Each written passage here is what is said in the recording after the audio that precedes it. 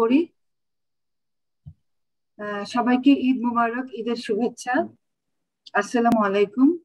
আর আমি thanks to the organiser of certificate course for postgraduate certificate course for family medicine আমাকে একটা সুযোগ দেওয়ার জন্য, একটা লেকচার দেওয়ার জন্য। আমার লেকচারের বিষয়টা হচ্ছে ইনফার্টিলিটি, অর্থাৎ বাংলায় বলা হয় বন্ধ্যাত্ব। By definition, infertility is failure to conceive within 1 year of full opportunity in the couple of reproductive age.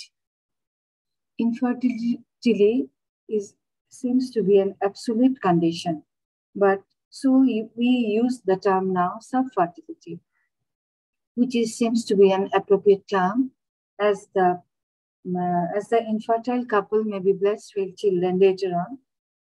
So better the term is subfertility. We have classification in subfertility: primary subfertility or infertility, where the couples never have conceived, or secondary infertility, where patient has a previous pregnancy but failure to conceive subsequently. Incidence varies from areas to areas. Average 10 to 30% in the reproductive age, but usually we see getting full opportunity by 1 year, 80% of the couples are conceived, and by next 1 year, 10% can conceive. So remaining 10% are infertile or subfertile and who needs treatment for infertility. There are several factors which influences this infertility. First is health. There must be healthy spermatozoa which will be deposited in the vagina, and spermatozoa changes in the like capacitation, acrosome reactions, and acquire the motility. Motile spermatozoa should ascend, and on the female part, ovulation must be there. Fallopian tubes patent and oocyte pick up by the fimbria. Spermatozoa fertilizes the oocyte in the fimbria, in the ampullary region of the fimbria, and embryo reaches approximately in the endometrium after fertilization by 3 to 4 days after fertilization. And endometrium should be receptive it is prepared by several hormones like estrogen, progesterone, growth factors, cytokines, etc. for the nidation of the embryo. And next comes the implantation. Embryo is implanted in the fertile endometrium, and for the continuation of pregnancy, the earlier period, we need adequate functioning of the corpus luteum, which secretes hormones for the maintenance of pregnancy at the earlier stage.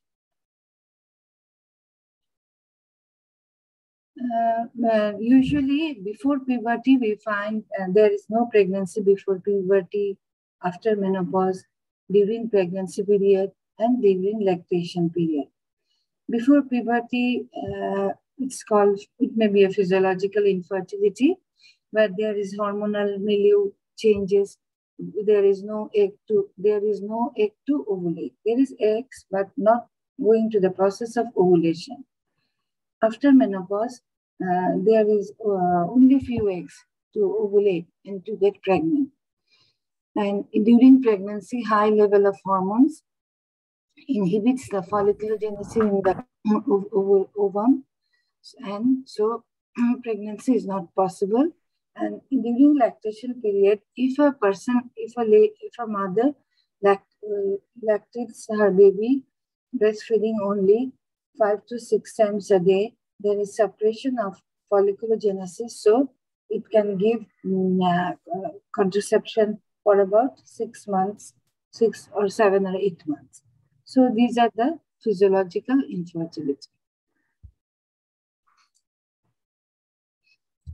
For the cause of infertility, this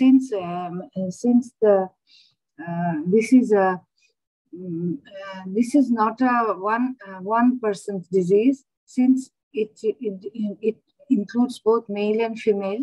So Causes may lie on both male and female.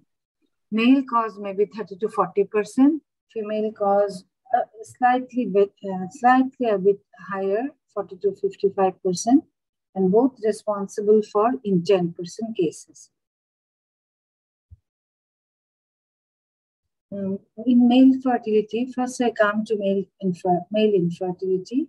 Since infertility for our context in our country, our social status, usually when a couple is infertile, only blame falls on the ladies, wives. Why aren't you getting pregnant? Why aren't you pregnant? But this responsibility depends on both male and female. So I'll start with male infertility. Common causes of male infertility are we can divide them into pre-testicular, testicular, and post-testicular. There may be defect in the spermatogenesis. There may be in the testis. There may be obstruction in the duct system, because we know after spermatogenesis in testis, the motile sperms travel through the ducts. Then it is emitted to the vagina. So if there is also failure in the deposition of the sperms in the vagina, it leads to infertility. Or there may be some errors in the seminal fluid, which hinders the passage of spermatozoa or which makes spermatozoa immotile. So these are the common causes of male infertility. Pre-testicular, these are endocrine, gonadotrophin deficiency, obesity, thyroid dysfunction, hyperprolactinemia, and psychosexual like erectile dysfunction and impotence. Several drugs may affect the like anti-patient taking antihypertensive drug, antipsychotic drug, which may hinder the spermatogenesis and leads to infertility. There are some genetic causes like Klinefelter syndrome, or Y chromosome microdeletions, or single gene mutation, which may affect the spermatogenesis and may cause infertility. And regarding the testicular, there is Carter-Gainer syndrome, where there is cilia deficiency of cilia or immotile cilia.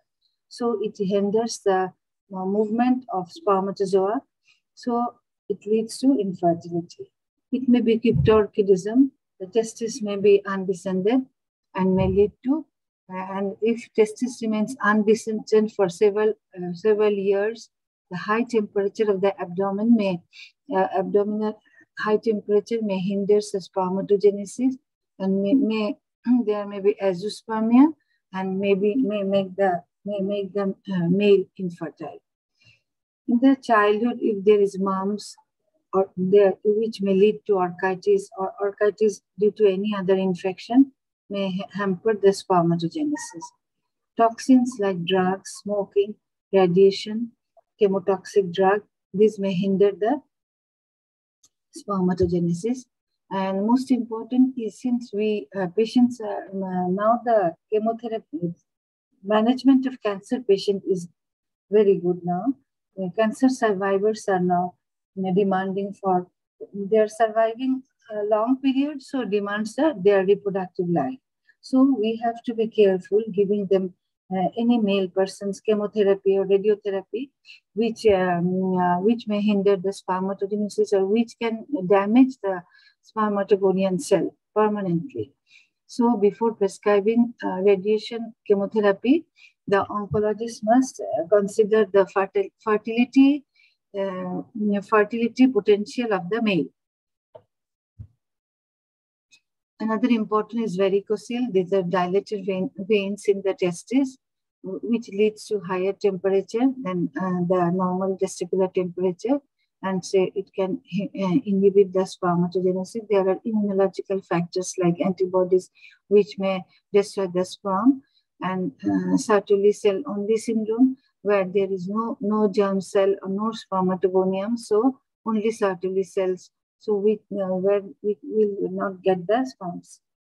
And primary testicular failure, where there is a high level of hormones like FSH, LH, and also there is no sperms or no spermatogonian cells. And another is oligosteroteratozoospermia, where the sperms are less in number, and also motility is deprived, and many sperms are seems to be morphologically also not good for fertility, for fertilization.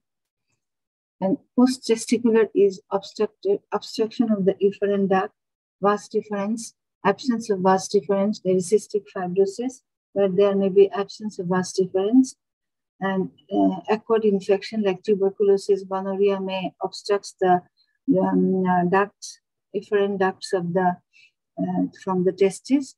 There may be surgically blockage of the ducts like vasectomy, or there may be herniorrhaphy, vasectomy, etc. may hamper the ascent of the sperm, passage of the sperm.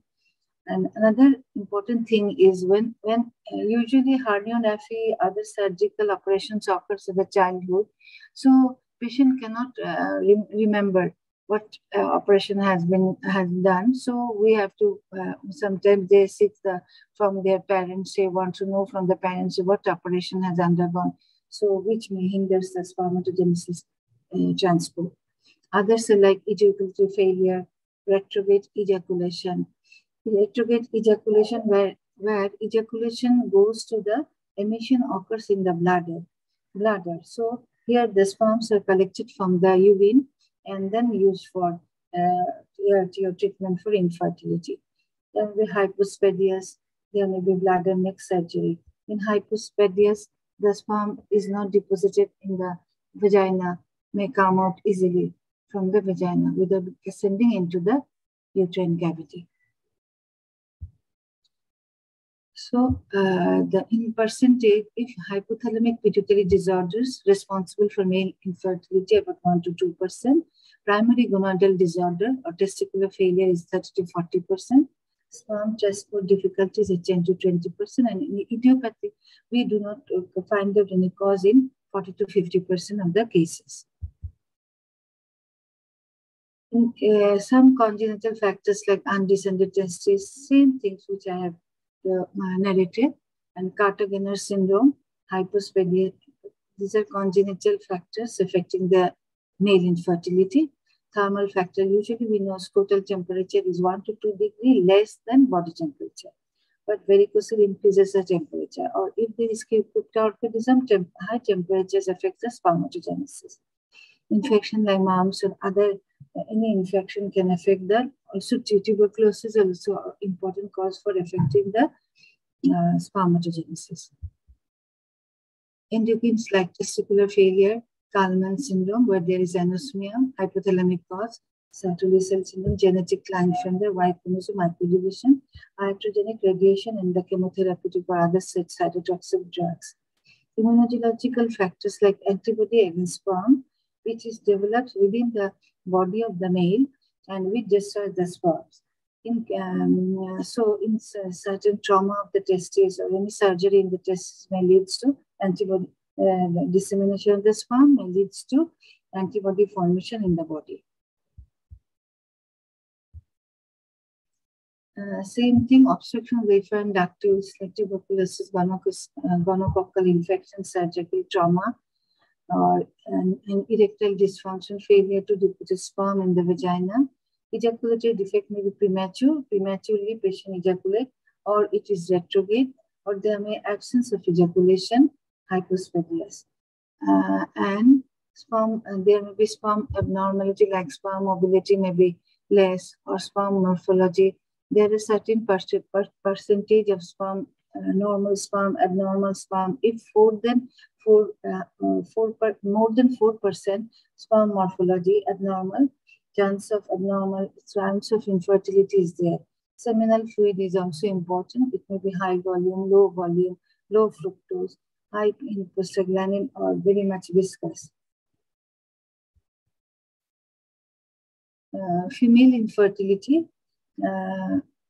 Now I come to the female infertility, and causes are important causes are like ovulatory dysfunction, which is about 30 to 40%, tubal disease, 25 to 35%, uterine factors, 10%, cervical factors, 5%, pelvic endometriosis, 1 to 10%. And ovarian factors like ovarian factors is 30 to 40%. I think it's very much common now. Anovulation, oligo-ovulation. In anovulation, we found we are now acquainted with the term polycystic ovary syndrome, where there is a anovulation or oligo-ovulation with obesity, hirsutism. This is now becoming very common and becoming a social factors, because the ladies are becoming obese by their lifestyle.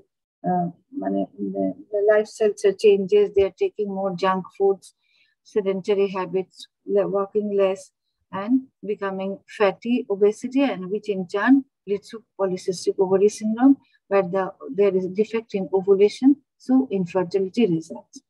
And there may be decrease in ovarian reserve, which may cause primary ovarian failure or primary ovarian, premature ovarian insufficiency, where there is less number of eggs. And there may be luteal phase defect. The corpus luteum is not properly functioning, leads to less hormone, so fertilization and implantation is defective. And there are some terms, luteinized unruptured follicle, where there is trapping of the eggs where it cannot be ruptured. We need some ovulation triggering drug for rupturing for ovulation. These are the pictorial of causes of ovulation, causes of female infertility, like pelvic factors like adhesions due to endometriosis, other hormones, and ovulatory factors like polycystic ovary syndrome, and uterine factor, unfavorable endometrium, chronic endometritis with TB, or there may be fibroid or tumor within the uterus, or after TB infection or any infection, post-abortal or peripheral infection, uterine wall may be adherent with each other, which is called uterine synecdoche, which is also a cause for female infertility. There may be congenital inflammation in the uterus, maybe double uterus, bicornuate uterus, septate uterus, etc. Regarding cervical factor, cervical fat secretion may be too thick, maybe due to chronic cervicitis, or too thin, or which causes ineffective sperm penetration. After cervical operation, like surgery in the cervix, like Fothergill's operation, amputation of the cervix, or after laser or cryosurgery in the cervix, there may be some changes in the environment of the cervix, which may hinder the passage of sperm to the cervix. And there may be tubal factors like tubal disease. Most common is any pyogenic infection, chlamydia infection, gonococcal infection, and most important in this country is tuberculosis infection. And ovarian factors like anovulation, corpus luteum insufficiency, premature ovarian failure, resistant ovarian syndrome, where eggs cannot come out. Some drugs are needed for the ovulation.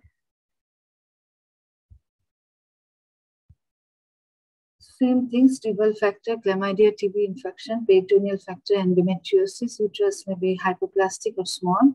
In that case, sometimes we give hormone, estrogen, progesterone cyclically for the growth of the uterus, development of the uterus. There may be fibroid, synechia, cervical operation sometimes done in case of uterine prolapse, Fothergill's operation, or here the cervical secretion will be scanty or excessive. There may be some vaginal factors like atresia, or there may be septum in the vagina, or there is maybe narrow intratus. Many patients, many couples we found during counseling period, they come with, they didn't have successfully done the coital act because they do not know there may be a septum in the vagina. Since for our educations, many people do not know before marriage or regarding their genital tract or external genitals, especially female. So whether they are successfully can meet with husband, they do not know. So sometimes these factors come for infertility, and this is revealed during counseling with the couples. And there may be some combined factors in male and female. Of most importance is age, especially for female and also for male. Previously, we used to say that above 35 years, the quality and quantity of eggs are deteriorated, so chance of infertility gradually descends. But for male also, after 45 years, the quality of spermatozoa is a decrease. Quality of spermatozoa, which also gives a factor for infertility. So age is the most important factor. Again, infrequent intercourse when with age, or they do not know which one is the fertile period, and there may be some. And regarding fertile periods, sometimes people husband are staying apart from wife, maybe outside the Dhaka or staying in other period. He is coming, trying for pregnancy, but not in the fertile period. Maybe in other period he is coming and staying with the wife, which is not giving her pregnancy. So they should know during counseling with the couple, we will ask for whether they know the fertile period, which one is the fertile period.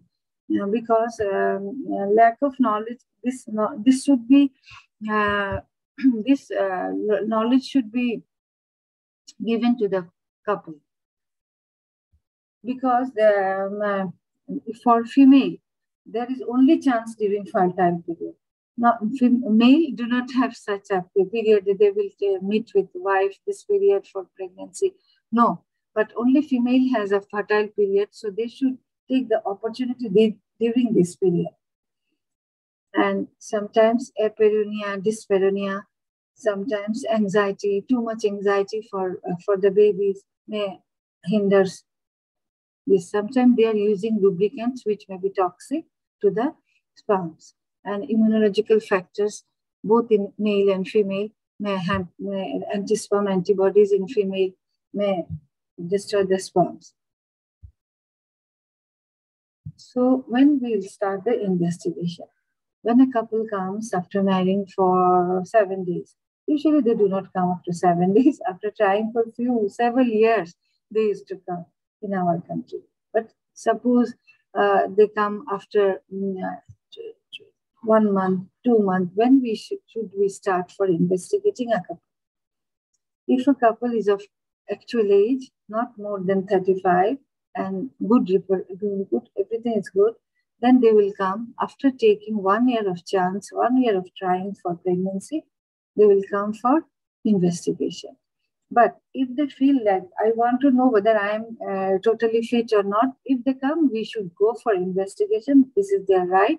They came to us to know whether they are physically fit for carrying pregnancy. Then we will go for investigation. But usually after marriage, 1 year of taking full opportunity for pregnancy, if not pregnant, they will come for investigation. They will come to us, so we will start for investigation. And another thing, if the age is more than 35 years, more than 37, 40 years, then we will start immediately.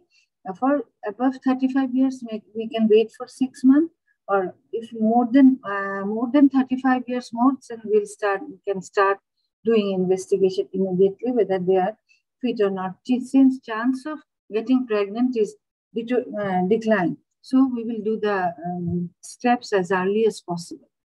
And first test, most common and most simple test is a semen analysis, which is for male partner. This is non-invasive, most simple test. So if a couple comes, the first test, if anyone says you which will be your first test to do, this is the semen analysis.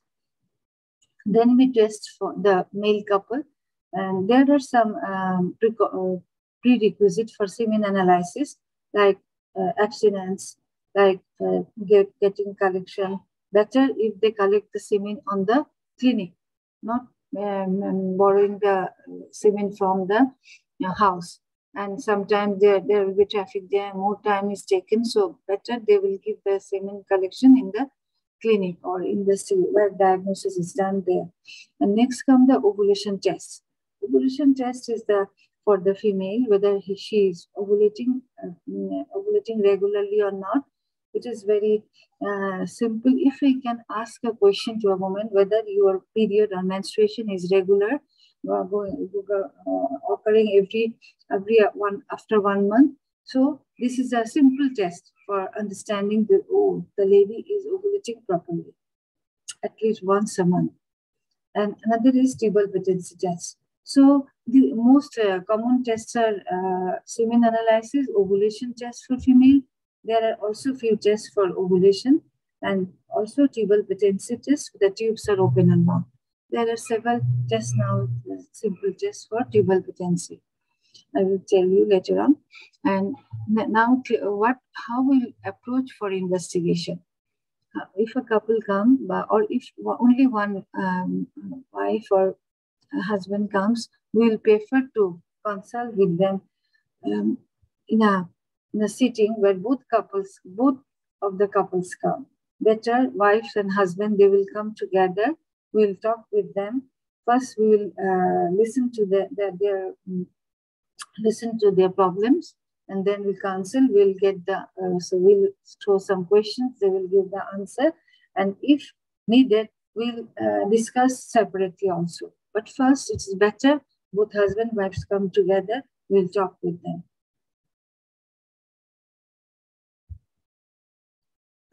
And regarding in infertility, we have to take the history of male and female separately in a separate sheet, because we have to give importance both male and female, because infertility is not related to only male, only female. This is not the single disease for male or female.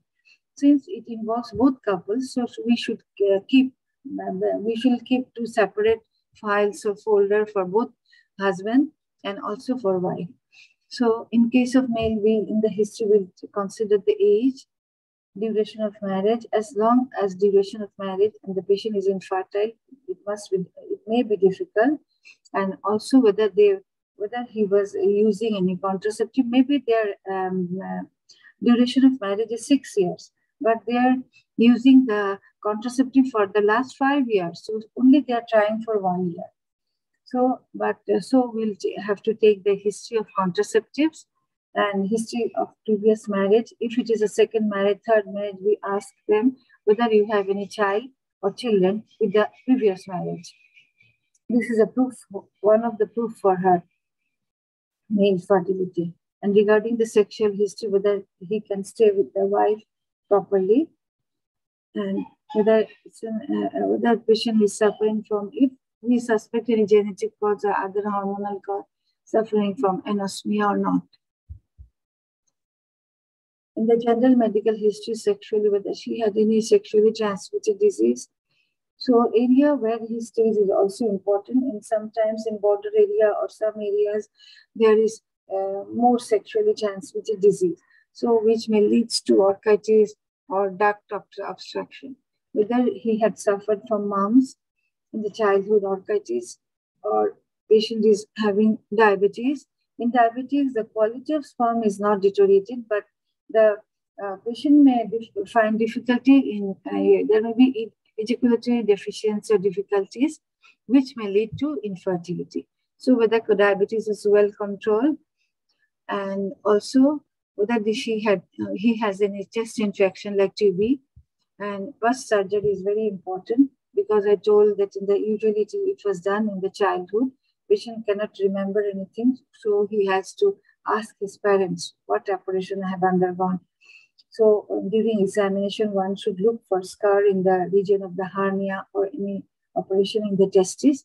In the childhood, there may be torsion of the testis, which may lead to her orchidectomy. But patient might not know about that, whether he got any chemotoxic drug or radiation due to some malignancies, or there may be erectile dysfunction, or like social habits like smoking directly hampers the sperm motility. It makes sperm asthena.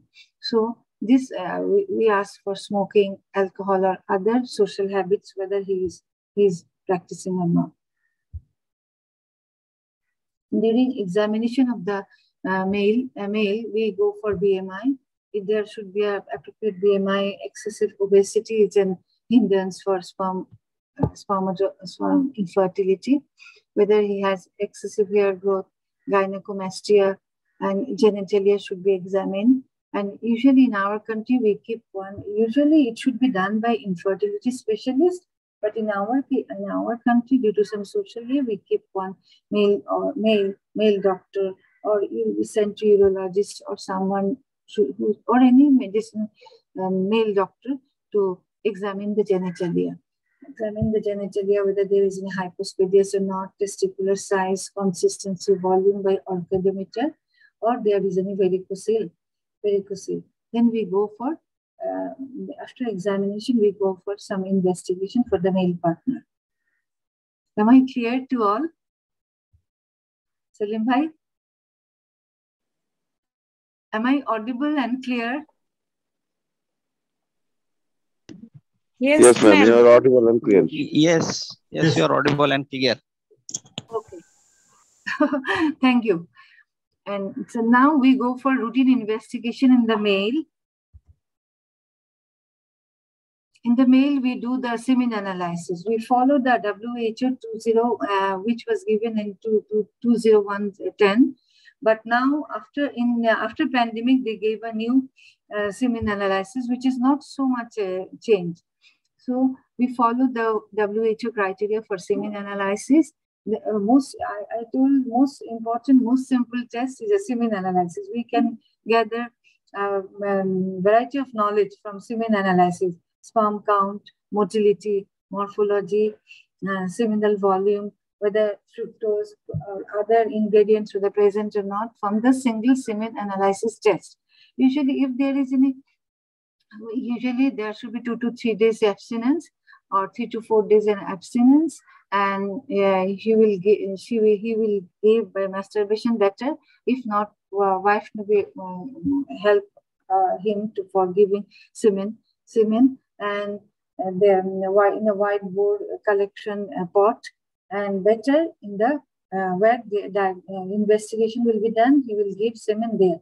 There will be a separate good room for giving semen, and there should be an assistant. If he could not understand, if he is unable to understand, assistant will help. Male assistants will help to give him semen collection. And if they are usually after 4 weeks, another will be done to give a correct result.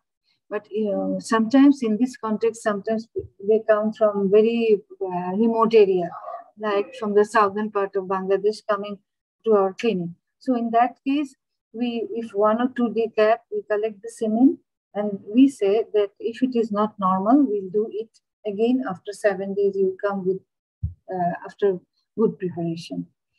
And then if there is any,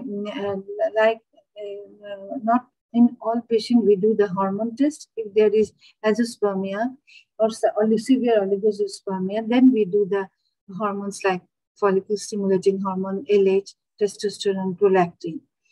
And in the seminal fluid, fructose is run.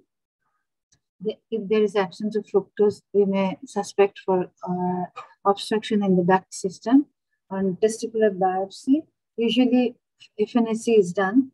Usually most common is FNAC done to see whether there is any spermatogenesis or not. After FNAC, other tests are present to get the sperm from the testes, to collect the sperm from the testes. Now, one ultrasonogram is transrectal ultrasonogram. Ultrasonogram is done to see whether there is seminal vesicles, prostate, these glands, ductal systems are proper or not. Then, in some cases, we do the karyotyping, like Klinefelter syndrome, where we get the XXY, or Y chromosome microdeletion, where there is oligospermia or azoospermia. These are the genetic tests, and it is expensive, but still in some cases, it is few cases, it is needed. One important thing is in Klinefelter syndrome, there is still there is some mosaicism in Klinefelter syndrome, so we can get the sperm by taking sperm from the we can retrieve the sperms from the testis and we can fertilize it by ICSI, and so he can be a father of a Klinefelter syndrome, can father a child. And immunological tests like anti-serum antibodies in the serum of the male partner, we can do this, we can detect the antibodies, and there will be some infection in the semen, so we have to give her proper antibiotic for a long time, like doxycycline or ciprofloxacin, quinolone derivative. This is the WHO criteria for semen analysis, where volume is 1.5 lower limit and pH 7.2 to 7.8. Sperm concentration, it is lower limit of 15 million. And total sperm count 39 million per ejaculate. Motility is now progressive motility 32%. Morphology 4%. So viability 58%. This is the WHO criteria for sperm semen analysis.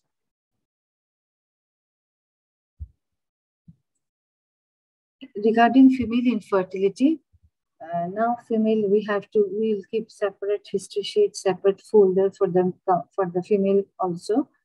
And in the history we take the age. Age is very important. As age advances, chances of quality of the egg deteriorates, as well as the number of quantity of egg is also deteriorates.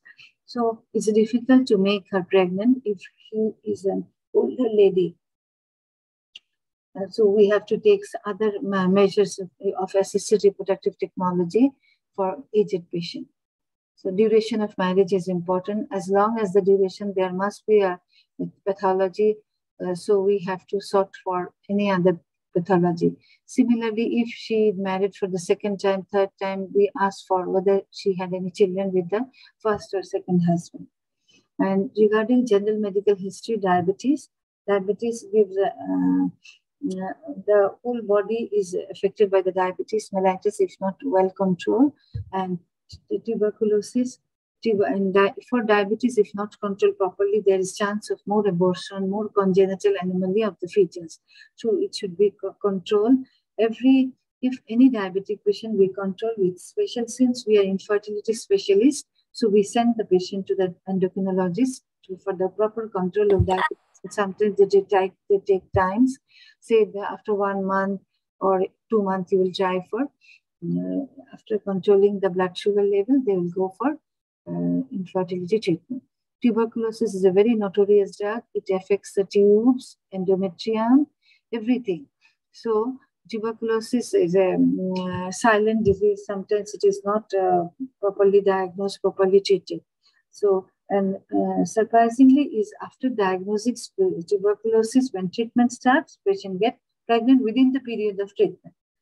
So if it is tuberculosis, we have to send the patient to the specialist. They prescribe the anti-tuberculous drug. Then we wait for some times for the treatment. STD, PID, this should be pelvic inflammatory disease, sexually transmitted disease. They should be evaluated and treated properly. And also surgical history is very, very important for surgery in the lower abdomen, pelvic surgery. Any abdominal surgery may lead to sulfinghitis, infection in the tube, which may obstruct the both tubes and may lead to infertility. And also any pelvic surgery. Usually, sometimes people cannot, the female cannot say what operation she has gone through. Maybe in the fibroid, maybe in the ovarian cyst, one ovary may be removed, but she cannot give us proper papers. So sometimes we have to ask the parents, or we have to see or look for what happened in the ultrasonogram. Sometimes one ovary is not found. So in that case, we imagine, she might have undergone ovarian cystectomy or any operations. So surgical history is very, very important. And now came the menstrual history. In the menstrual history, regular menstrual cycle is a very important indication for ovulation. Whether it is occurring every monthly, so we can presume that she is ovulating properly at the mid-cycle. And whether she had Another important is some patient with polycystic ovarian syndrome. Patient come, say our menstrual cycle is irregular. I am menstruating every 2 to 3 months or even 6 months. Now 1 year I am not menstruating or I am amenorrhea. Then we do the other examination, whether hirsutism, whether she has obesity, any signs of anovulation, and we then look for what's the cause of anovulation and amenorrhea, etc. It may be FSH, amenorrhea, maybe patient may be premature ovarian failure, where there is high FSH LH, or she might have FSH LH level altered when we test in the day of the cycle, when we do the hormones FSH LH, this may be altered, which is a sign of polycystic ovary syndrome, or FSH high in primary ovarian failure. And sometimes they may be normal, hormones may be normal, but the cause may be in the endometrium. Endometrium may be destroyed by the endometritis. So we have to take the menstrual history very, very meticulously. And regarding obstetrical history, whether number of pregnancies, whether there were any complication in pregnancies like puerperal sepsis, puerperal postpartum hemorrhage, which may destroy her endometrium, so lead to infertility. And also uterine synecdoche, whether patient, if there is an abortion or placenta, retained placenta, whether there was any intervention in the uterus. Like in abortion, if we do excessive curettage, we may remove the basal layer of the endometrium. So uterine layers may be synecdoche or loss of endometrium. So the patient is not getting pregnant properly. So we take the history, whether there is any abortion, puerperal sepsis, when the last abortion was occurred, or last pregnancy, whether there is diabetes or DDM or hypertension, puerperal sepsis, eclampsia during last pregnancy. And also contraceptive history is also important, because patient may be taking pill for several oral contraceptive pill for several years, or injectable contraceptive, which may make her amenorrhea, and there may be amenorrhea. This is called post-pill amenorrhea. Difficult to treat, difficult to make her menstruate, but this may be the result of taking contraceptive pill or injections for a long time. So we have to take the contraceptive history.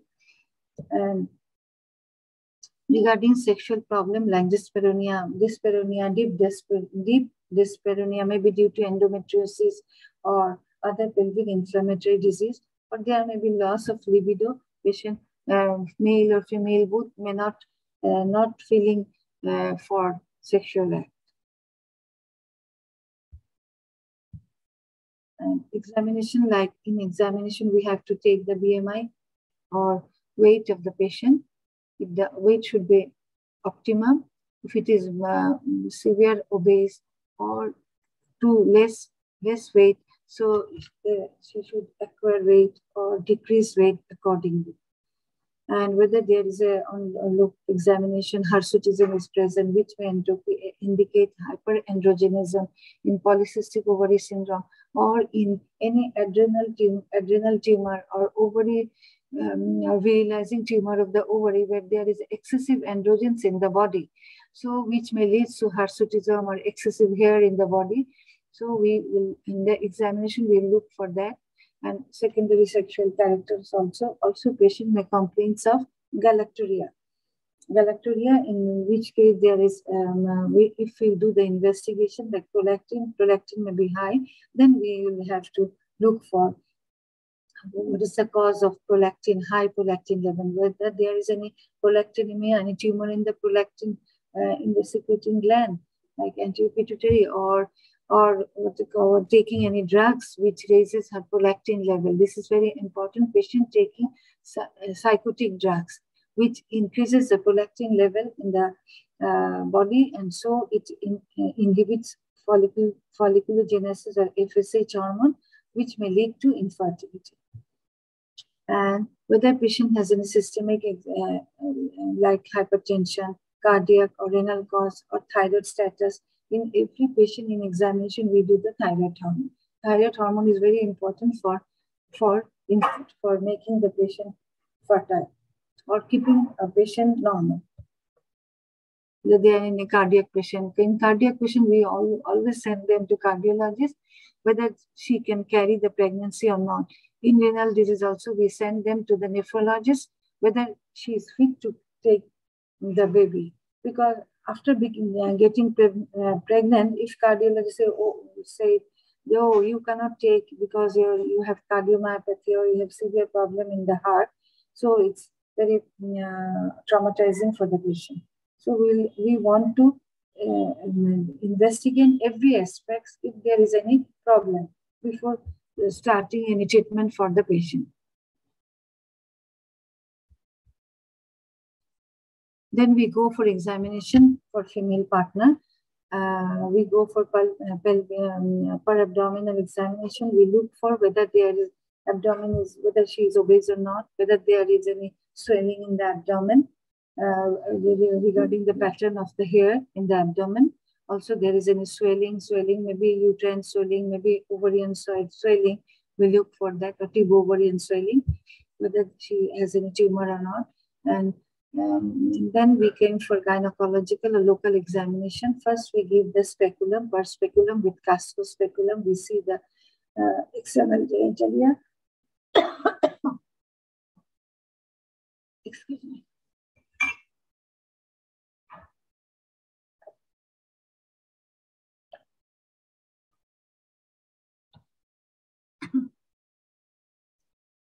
For speculum examination to see whether the cervix is healthy or not. Then per vaginal examination manually, we see the cervix, feeling the cervix, whether uterus is anteverted or retroverted, or there is any, see the mobile size of the uterus, mobility of the uterus. We see the adnexa, whether adnexa is free or not, whether there is feeling like thick or there is any tumor in the adnexa. So gynecological examination is very important. We go first with per speculum, then per vaginal examination. Then we go for investigations. Investigation, like first we do the diagnosis for ovulation. We told you that for the ovulation, test for ovulation, the history is the regular menstrual cycle. If a lady says her menstrual cycle is regular, we take about 80% that she is ovulating regularly. 80% that is correct that she is ovulating regularly. So not an ovulation or any no problem with ovulation. And for ovulation, there was a temperature thermometer, basal body temperature thermometer, BBT thermometer, which usually gives the temperature at the time of ovulation. Usually at the time of ovulation, in the thermometer, if we take the temperature from day 10 to day 14 of the cycle, we see there is a biphasic temperature. First, there is a drop of temperature, then a rise of temperature for only 0.1 to 0.5 degree Fahrenheit. So if we can detect meticulously, can detect the BBT, basal temperature rise due to ovulation since progesterone is thermogenic, so there is a rise of temperature, which may indicate that ovulation has occurred. But it's very difficult to detect, and now BBT thermometer is rarely used. And cervical mucus test is the same. There is a farning pattern in the cervical mucus. If we test the cervical mucus in the slides, we found farning pattern pre-ovulatory. And absence of farning is after ovulation occurs, absence of farning, so which indicate the patient is ovulating properly. And vaginal cytology, also taking vaginal scrap, then examination under microscope, can see the pattern of the cell, epithelial cell, and we can predict whether the patient is ovulating or not. And now, most important, usually cervical mucus, vaginal cytology, BBT are now obsolete. We do the hormone test at the day 21. If it is more than 6 or more than 10 progesterone level, we can assume the patient is ovulating. And also there is an LH kit like pregnancy test in the urine. We can see from, if we can do from 10 to 12 days, 20 days, every one alternate day or every day, we can see the positive LH kit, positive test, which indicates LH surge. And LH surge is followed by ovulation. And endometrial biopsy, during DNC, if we can do in the right time, after 21 days, then we'll find the secretory phase. First, secretory phase, then we see histopathological test, we see the secretory phase of the endometrium. First change is the subnuclear vacuolation, early secretory phase. And then we found the secretory phase in the histopathological report, which indicates patient is ovulating properly and ovulating properly. And if the test is in the follicular, if the histopathology shows no secretory phase, that means the patient is not ovulating, maybe an ovulation. And now most important is sonography examination of the tracking the follicles and finding the corpus luteum, which indicates the ovulation. Most important, most simple is now we do the transvaginal ultrasonogram. We give the ovulation inducing drug, then we do the folliculometry to see the size of the follicles in the ovary. If it is 16 to 18 millimeter, corresponding with the pre-ovulatory endometrium in the uterus, so we can predict that she is going to ovulate 1 or 2 days later. Then we give the ovulation trigger drug for ovulation. Or sometimes we again do the ultrasonogram after 2 or 3 days, we found the corpus luteum, which indicates the patient is ovulating. And the direct test for ovulation is to see the corpus luteum is by laparoscopic examination. While doing investigation like laparoscopy, we can see the follicle rupturing or corpus luteum in the ovary, which is a direct test for ovulation. Then we go for tubal insufflation tests. Tubal insufflation test, tubal insufflation test to see the patency of the tubes. Previously, we used to do the Boolean sighting wounds, tubal insufflation test patient under general anesthesia. We test the sound of the hissing sound of passage of the air to the tubes, and so we can predict the patient's tube is patent.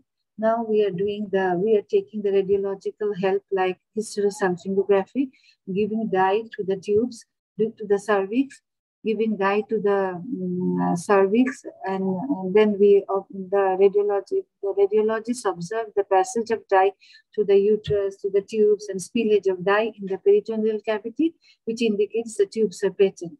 This is a fluoroscopy scanning usually done by the radiologist, so they can tell us, they can give us the report, and they can also give us document like film. So we gynecologists, or we infertility specialists see the film and also the report of the radiologist. But saline infusion sonography, this can be done by the sonologist or radiologist who is also doing sonology. And we give saline infusion sonography is a less invasive, not traumatic, and very simple test where we give saline water to the cervix with the small catheter, baby catheter, Foley's catheter. We give saline, and we see the endometrial cavity as well as passage of the water, saline to the tube, and also spillage of saline in the pouch of Douglas. Sometimes tubes are not properly located, or block is not properly located we see by hysterosalpingography, but it is the presence of fluid in the pouch of Douglas indicates that the tubes are open. This is called saline infusion sonography. It is now becoming popular. It is less intensive, less invasive, and also economic, and also less traumatic for the patient also, because every patient after hysterosalpingography came to us with severe pain. There may be chemical peritonitis or some peritonitis. So we prefer for saline infusion sonography for tubal test.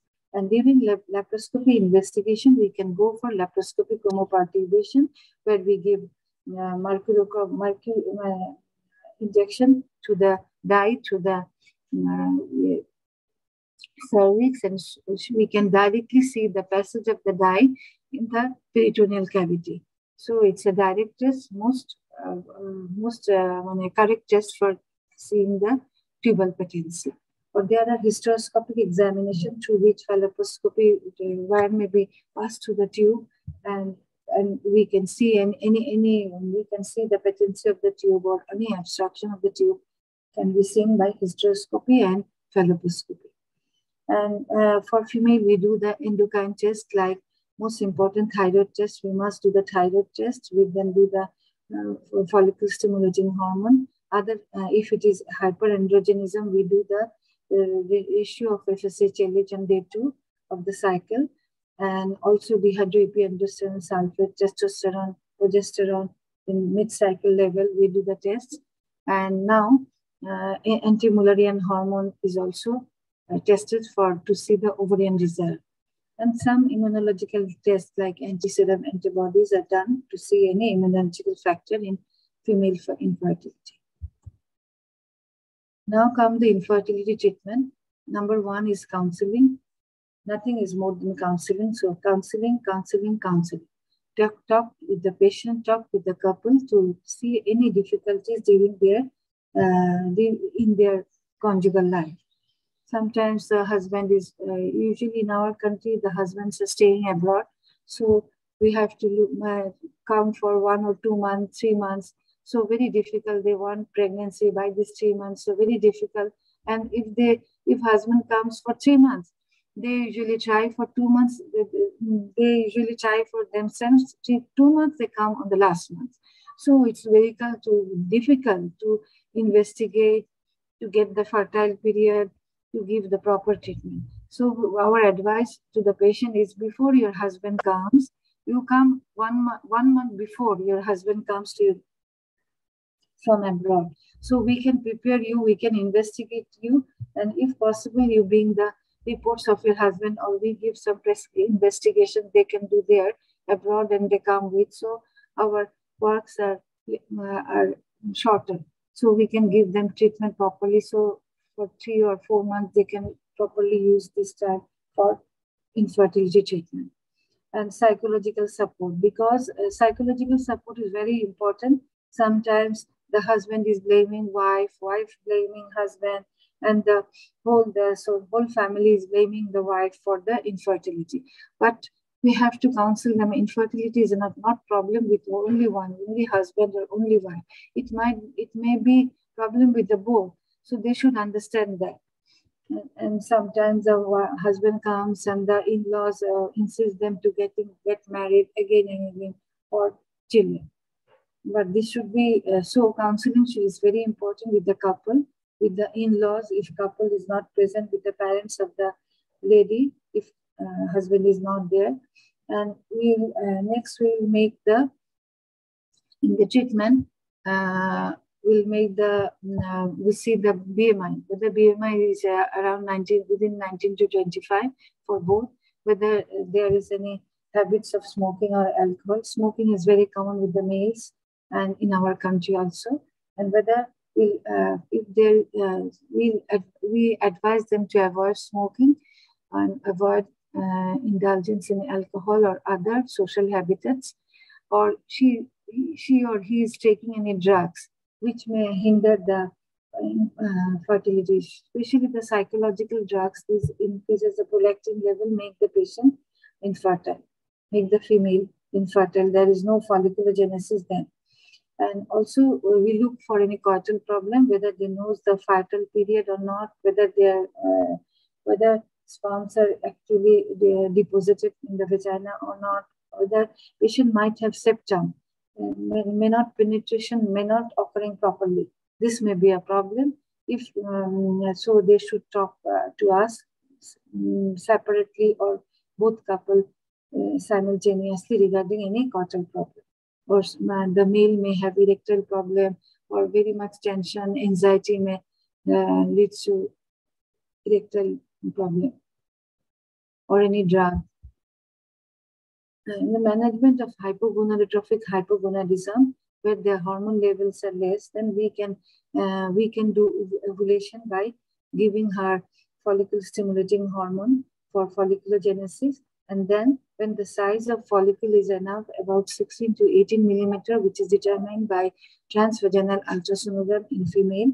So at that time, we can give her the ovulation triggering drug, injection HCG.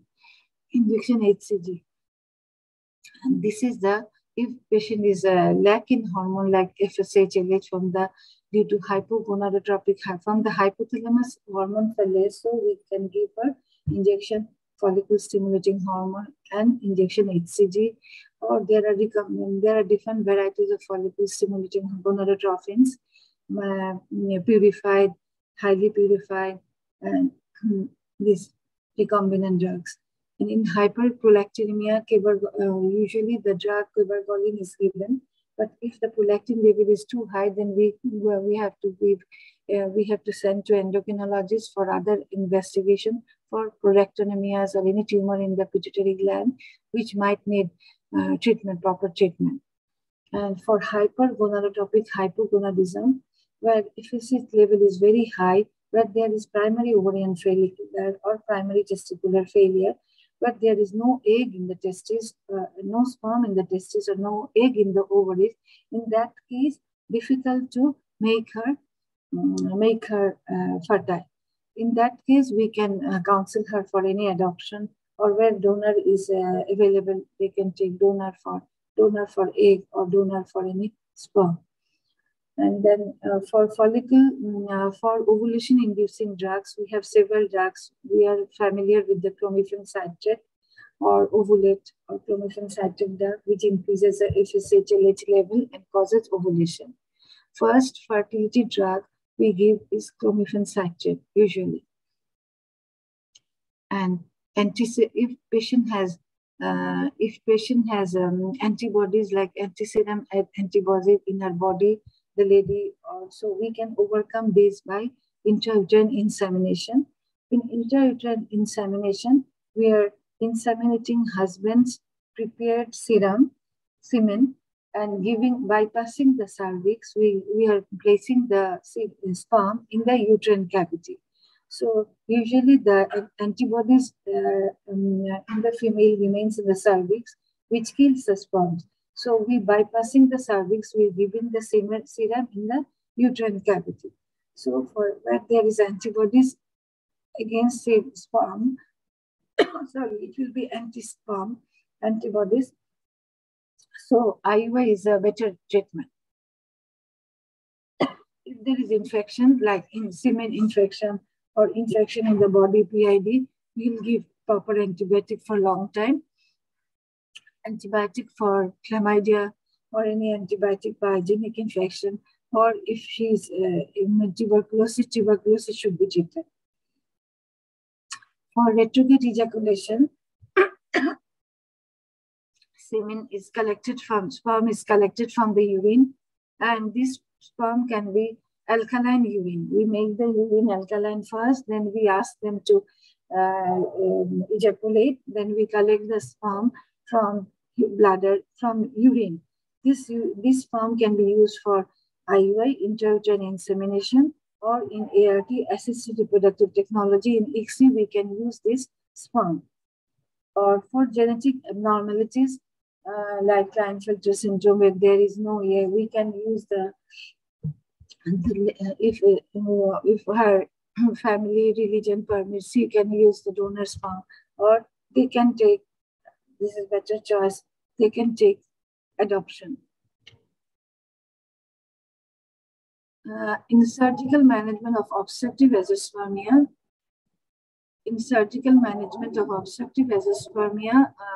where there is obstruction in the ducts, the operation in the anastomotic operation can be done in the ducts by the urologist, and making the ducts open. And it's a lifelong treatment, so he can pass the sperm in the semen.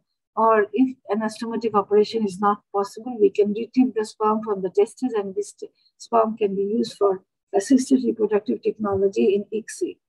or if there is varicocele hampering the spermatogenesis by raising the temperature, so spermatogenesis is hampered. So we can, this operation can also be done by the urologist, and so temperature can be reduced in the testes. And if there is cryptorchidism, testis is not located in the proper position in the scrotum, this testis can be made downward to the proper place at 2 to 3 years of age by the drugs or by surgery. Or in impotency, we can give her psychosexual treatment, psychological drug, or send the patient to a psychologist and for treatment. And in hyperprolactinemia, cabergoline or other drugs, treatment can be given. Erectile dysfunction, sildenafil or tadalafil can be given. And the next option of treatment is IUI. If we take the helps of assisted reproductive technology, intrauterine insemination can be done in severe oligospermia or in teratospermia, or when the sperms are immotile, we can take the help of IUI. And in obstructive azoospermia, we can retrieve the sperm from testis, testicular sperm extraction, or percutaneous epididymal sperm extraction, or microscopically sperm extraction. We can do this, extract the sperm, and can go for assisted reproductive technology like ICSI, intracytoplasmic sperm injection. ICSI is a revolutionary treatment for male infertility with severe oligospermia, obstructive azoospermia. The ICSI is a revolutionary treatment where many male partner now fathers by ICSI treatment. I have only 20 minutes, no? Salim bhai? Yes. Okay. So in case of female infertility, treatment is, there are modalities of treatment, and the treatment should be focused on the pathology. If the problem is ovulatory or problem is tubal or the endometriosis, or the treatment will be focused on the pathology, or it may be uterovaginal canal, or patient might need ART. For ovulatory anovulation, general psychotherapy is given in case of if patient are taking drugs for psychological cases. We have to look for weight maintenance is very important, because obesity, PCOS directly, indirectly hampers the infertility. And also we use the drugs, clomiphene citrate, letrozole, and give the ovulation-inducing drug like injection HMG, FSH, HCG. There are different types of gonadotrophins. I said purified, non-purified, menopausal gonadotrophin, purified, highly purified, recombinant gonadotrophins are used as a ovulation-inducing drugs. First, usually we give the clomiphene citrate. If fails, then letrozole, aromatase inhibitors. But in case of PCO, we usually start with letrozole, and then stepwise, if we have time, then we can give her first 3 or 6 cycles of clomiphene citrate. After 6 cycles, we give a pause for 2 or 3 months. We told them to try for yourself, try naturally, and only we give them the idea of fertile period, and then we give them after CC or letrozole, if not pregnant, then we gradually give the gonadotrophins like FSH and also ovulation triggering like HCG. But once we started with the ovulatory-inducing drug injections, we must follow to the folliculometry. For ovulation-inducing drugs, oral drugs, we can do the ultrasonogram 1 or twice for folliculometry. But if we give them gonadotrophin drugs like injection HMG, injection FSH, we must do the ultrasonogram at least once in the mid-cycle to see the size of the follicle. And most important is to prevent the ovarian hyperstimulation, which is one of the complications of the ART or treatment of infertility. Ovarian hyperstimulation syndrome, which may be a life-threatening problem, and we should, so while giving injectable gonadotrophins or ovulation-inducing drugs, injectable, we must follow by the ultrasonogram to see the response of the ovary to the drugs. It may be hyperresponsive or hyporesponsive. In polycystic ovary syndrome, we found the ovaries are hyperresponding. So in that case, we have to curtail the drug, or we have to give them prevention drug to prevent the ovarian hyperstimulation syndrome. Another is in polycystic ovary syndrome. Another is to see the ovarian desire. We do the anti-Mullerian hormone test. If AMH is high, they are if very high, they are suspected to be ovarian hyperstimulation. And also we give metformin in polycystic ovary syndrome in hyperinsulinemia. In hyperprolactinemia, we give the drugs like bromocriptine, cabergoline. If patient is hypothyroidism, we have to correct the thyroid status by thyroxine. In diabetes, anti-diabetes drug is needed. In PCOS, weight reduction.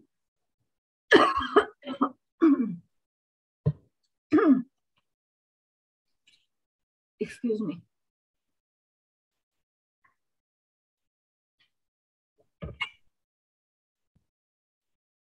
Monitoring during ovulation inducing drug is essential with transvaginal ultrasonogram. So in every ART clinic or infertility specialist, she must be acquainted with she must practice the transvaginal ultrasonogram to see the follicular genesis. And in the surgical treatment of infertility, we can do the laparoscopic ovarian drilling. In PCO, in resistant cases, we can go for cystic cauterization, polycystic ovary cauterization with the coagulation during laparoscopy, or laser vaporization. Usually only four pairs is given for the follicles. And also previously we used to practice wedge resection of the ovaries, because in PCO, ovarian volume is very large. So in that case, wedge resection was done in the ovaries to reduce the size of the ovaries and to reduce the hormone level. In prolactinomas, first we give the cabergoline, bromocriptine, then if needed, endocrinologist suggests for other investigation and proper treatment for any tumor of the pituitary gland. And for virilizing tumor like adrenal gland, or in the adrenal gland, if there is virilizing tumor or virilizing tumor on the ovaries, I think these are removed by surgery. And for any uterovaginal abnormality like septum, transverse septum, longitudinal septum, or imperforated hymen, surgical need is needed. In uterus, if there is septate uterus or bicornuate uterus, metroplasty and other operations are done maybe by the hysteroscopy, or by opening the abdomen, or any fibroid tumor, submucous fibroid, which is removed, or excessive size of the fibroid, or any ovarian tumor where which is hampering the infertility, it should be removed. And there is also scope of bariatric surgery where there is excessive weight, excessive fat in the body. Bariatric surgery may be helpful. For tuboperitoneal fracture, peritubal adhesions, these are removed by laparoscopy or by laparotomy. For any tubal block which is detected by the hysteroscopy, and treatment can be given by hysteroscopy. If embryoplasty can be done, tubal anastomosis in tubal block can be done. But if we can make canal open by tubal anastomosis, this is a lifelong giving potential for fertility for the patient. Then, but nowadays, since in the IVF, these are becoming popular. So for any tubal pathology, we go for many prescribe for, or many give counseling for ART or IVF treatment, in vitro fertilization treatment. Because after tubal surgery, there is chance of ectopic pregnancy also. We also counsel the patient during tubal operation. We also counsel the patient pros and cons of the surgery, with how long it will remain open, or it's a lifelong, whether there is chance of any complication after tubal operation or not. Or in case of hydrosalpinx, we have to clip the physiology of the tube is lost, and there is collection of fluid in the tubes. So in that case, either we have to remove the tube, or we clip the cornwall end of the tube before going to any ART procedure. In endometriosis, if it is mild to moderate, we can give the ovulation-inducing drugs or even IUI after looking for the patency of the tubes. But in case of severe cases of endometriosis where there is chocolate C, severe cases, grade 3 or 4 endometriosis, in that case, we have to go for in vitro fertilization treatment or ART treatment. And for cervical factors, we can go for IUI or if not, if IUI is failed several times, then we can go for in vitro fertilization.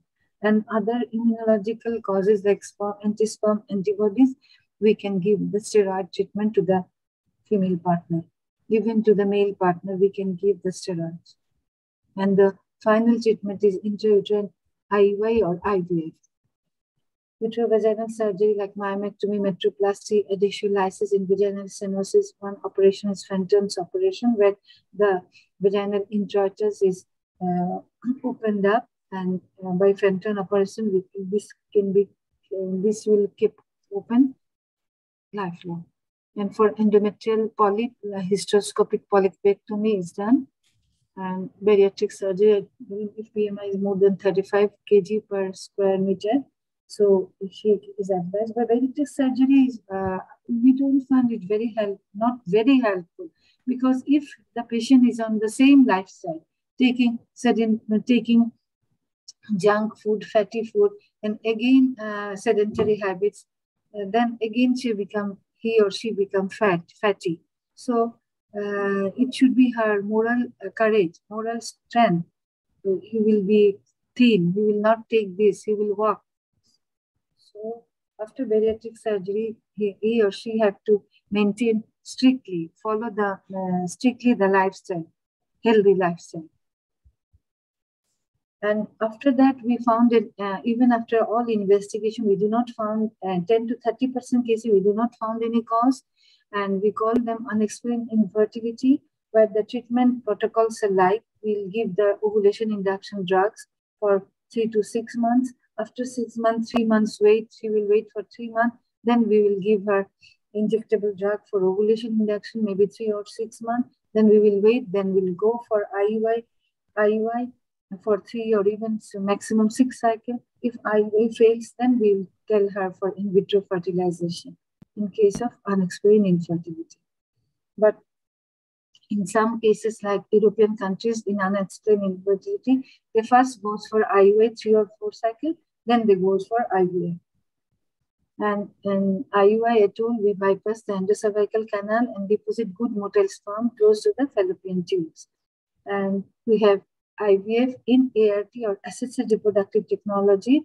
We have in vitro fertilization, where fertilization is done outside the body. Usually fertilization occurs normally in the ampulla of the fallopian tube, where sperm, essence, and eggs are picked up by the fimbria, and fertilization occurs at the ampulla.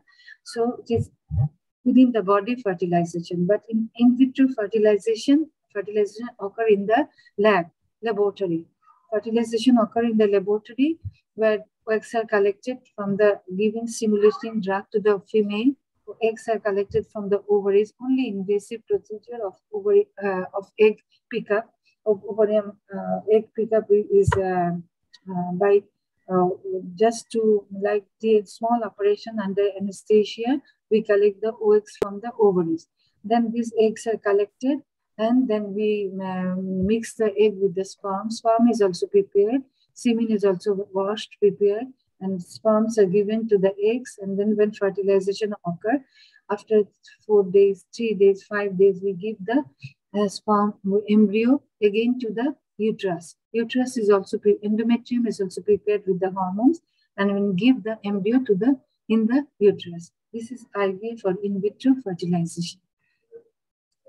And embryo transfer, IVF, ET, in vitro fertilization, and embryo transfer. Next, ICSI. ICSI, I said, is a revolutionary change for male infertility treatment, where in severe oligospermia, azoospermia, obstructive azoospermia, we retrieve the sperm from the testic with needle, and then with the egg collected by ovum pickup like before, this sperm is injected within the egg by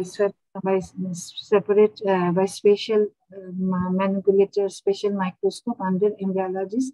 They inject the sperm within the within the eggs. This is intracytoplasmic sperm injection.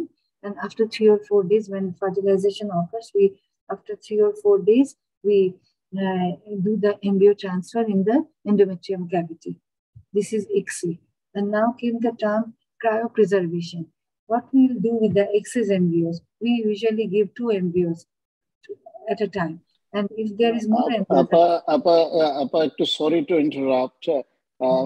আমাদের next class কিন্তু শুরু হয়ে time হয়ে গেছে আর কি, আপনি যদি একটু কাইন্ডলি কনক্লুড করেন। জি, আমার তিনটা পয়েন্ট আছে মাত্র। ক্রায়োপ্রিজারভেশন বলে নেই। আচ্ছা, আমাকে কথা কি বোঝা যাচ্ছে ভালো? জি, বোঝা যাচ্ছে আপা, বোঝা যাচ্ছে। আচ্ছা, থ্যাংক ইউ। আচ্ছা, the cryopreservation is a term যে যখন আমাদের when we have excess of embryos, what we do with the embryo? With them, we put them in the liquid nitrogen flask or cylinder, আর এটাকে আমরা fridge করে রেখে দিতে পারি বছরকে বছর। This is a term cryopreservation. আমরা এটা আবার পরবর্তীতে এমব্রিও ট্রান্সফার হিসেবেও ইউজ করতে পারি। আর হলো টার্ম আসছে পিজিডি, যেটা এমব্রিও থেকে একটা সেল নিয়ে টেস্ট করা। কোনো আগেই আমরা বুঝতে পারি কোনো জেনেটিক ডিজিজ আছে কিনা, অথবা there is surrogacy, where we can hire the uterus of the other people to transfer the embryo, or donor help নেওয়া যায়। আর আরেকটা কথা বলে I want to finish my work where I am very much interested in fertility preservation. It means when a children or a patient is given chemotoxic drug or radiation, so we should look for her, we should think of her reproductive life, because I told that now the cancer therapies are very good. Patients survive after cancer treatment. Cancer survivors are many. Young patients are good and cancer survivors. Then they come for, after their life, good, so they come for the reproductive life. For the reproductive life, when we give any chemotoxic drug or any radiation drug, we must preserve or think of their gonads, their eggs. This should be good. Their uterus should be good, or their semen parameters should be good. এবং এই কথার পরেই আসলো যে fertility preservation society আসলো, সব আসলো যে আমরা we will keep আমরা একটা নলেজ রাখবো regarding fertility preservation during any gonadotoxic treatment. Thank you all. Thank you for patient sharing. অনেক লম্বা লেকচার। Thank you আপা, thank you. শুভেচ্ছা সবাইকে, অর্গানাইজারকে শুভেচ্ছা আমাকে সুযোগ দেওয়ার জন্য। Thank you very much, ma'am. জি, আসসালামু আলাইকুম। ওয়ালাইকুম আসসালাম। আমি তাহলে অফ হই।